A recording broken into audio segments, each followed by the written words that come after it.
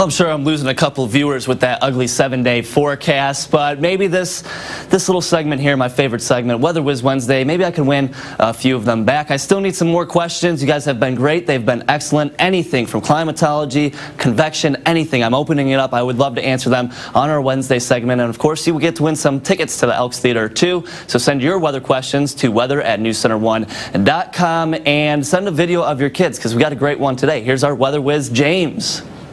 Hold on. Alright. Hey Eric, this is James. Why does it hail during a thunderstorm?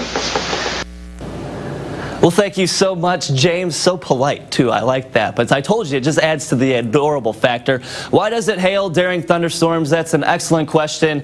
And, well, no surprise to anyone looking at the hoods of cars here in western South Dakota. We get a lot of hail. We get some very big hail. So hail, essentially, is a hydrometeor. Rain is a hydrometeor. It shows up on our TrueView Titan radar. It's a little different than sleet and ice pellets because it's a little bit bigger. It has that round shape, and that's why we use round objects to categorize the size based on the diameter. But here in the northern plains and the high plains and in the higher elevations, we see the most hail events a year and some of the biggest hail because elevation is huge, and that's because you have to think it has to be a freezing layer in the huge cumulonimbus thunderstorm clouds.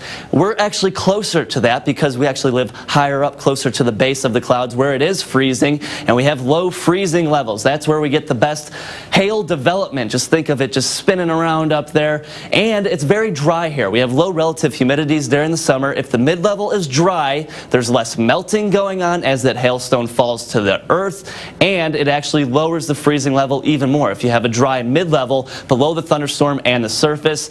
Updrafts are huge. We get some very impressive updrafts here in the strongest thunderstorms we see, and wind shear is also a huge factor in hail development. Just think of it, that cloud rocking and rolling up there, pushing the hail up and down, and it just continues to grow. Now think of a warmer climate.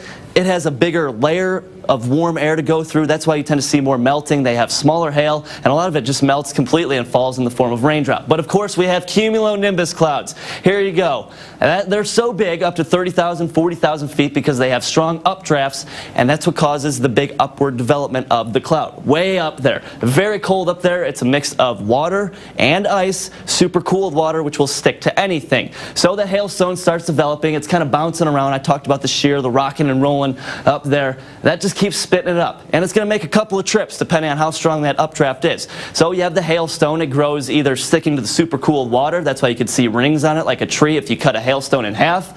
Or it sticks, smaller hail sticks together, and it tends to grow that way. Eventually it gets so heavy that it starts weighing more than the updraft, and it starts coming down, and this is when you hear it coming, and it finally hits the surface. Not a lot of melting with the dry air, and it's falling a lot closer to the surface. Anyways, James, congratulations. Thank you for your excellent question. Family 4-pack of tickets to the Elks Theater, 4 tickets, 2 drinks, and 2 popcorns. Once again, a News Center 1 representative will contact you, James.